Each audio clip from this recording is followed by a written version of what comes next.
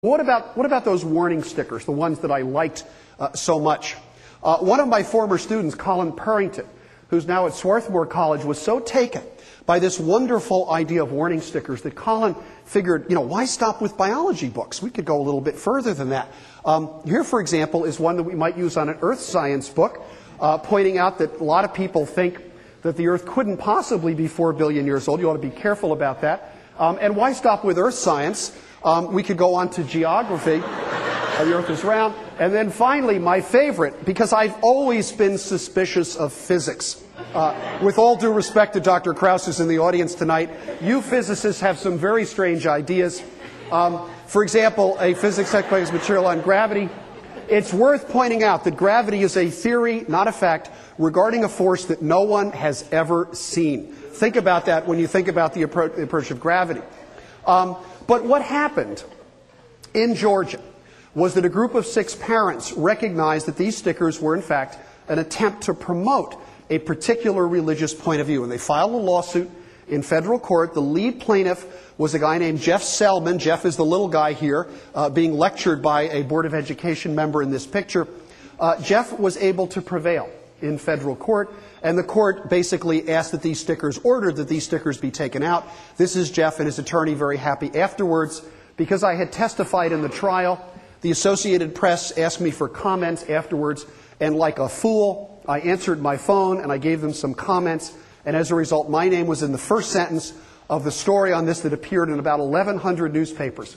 The next morning, I got more "you're gonna burn in hell" email than you can possibly imagine from all over the country, but I have to say that it was far outweighed by a lot of congratulatory email as well. So let me get back to this case and to the sticker in particular.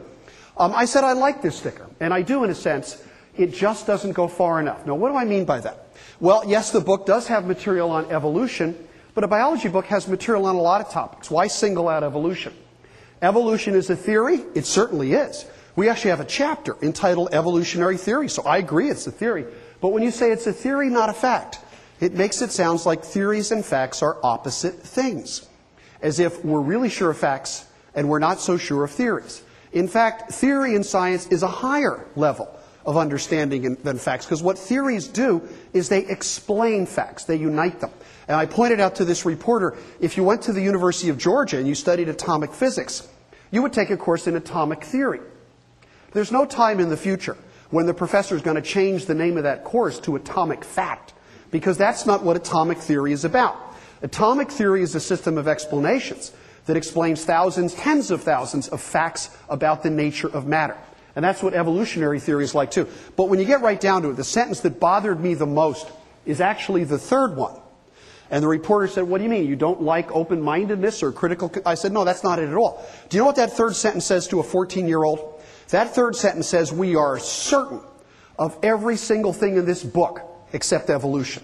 So apparently you don't need an open mind to study biochemistry. We don't have to critically consider ecology or cell biology or human physiology. And in reality, if I got a chance to rewrite the sticker, I'd rewrite it like this. This textbook has material on science. Science is built around theories which are strongly supported by factual evidence. Everything in science should be approached with an open mind, studied carefully and critically considered. That's the appropriate emphasis, and that's the sticker that I'd like to see.